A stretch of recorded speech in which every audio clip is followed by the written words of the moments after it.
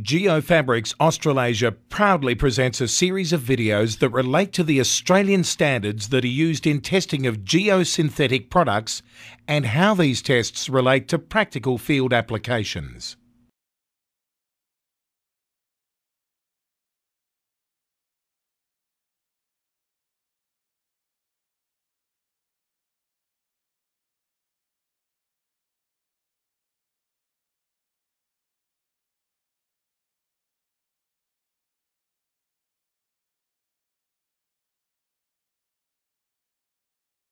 The standard environment for this test method is an ambient temperature of 20 degrees Celsius, plus or minus 2 degrees Celsius, and humidity of 65%, plus or minus 3%.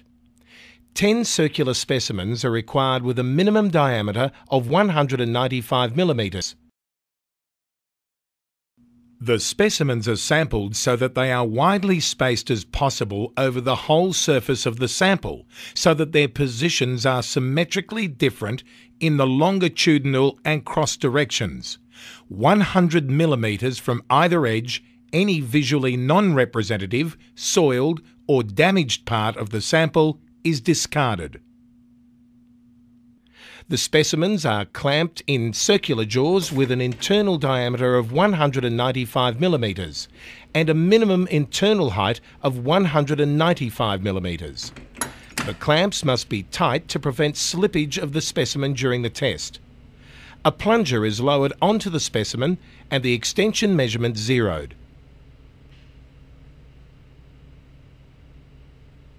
The dimensions of the plunger are greater than 75 millimetres long, 50 millimetres in diameter, with a 2.5 millimetre radius.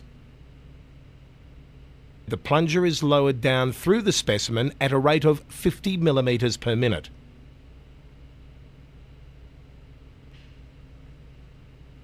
The peak force is recorded as the CBR burst strength to the nearest 10 newtons.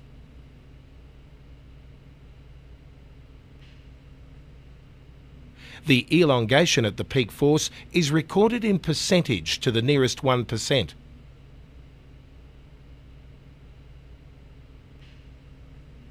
The 10 specimens are averaged to get an end typical result for that sample. The mean, standard deviation and coefficient of variation are reported.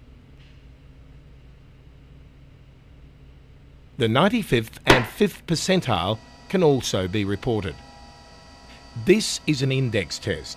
It evaluates the three-dimensional conformability of the geotextile when deformed around a 50 millimetre plunger. The greater the elongation, the more likely the geotextile is to adapt to uneven surfaces. This test method is designed to simulate fabric bursting caused by aggregate being forced through a geotextile under a load such as heavy equipment. There is no relevance to site-measured CBR. It is a measure of multi-directional strength rather than single direction, whereas a wide strip is a single direction.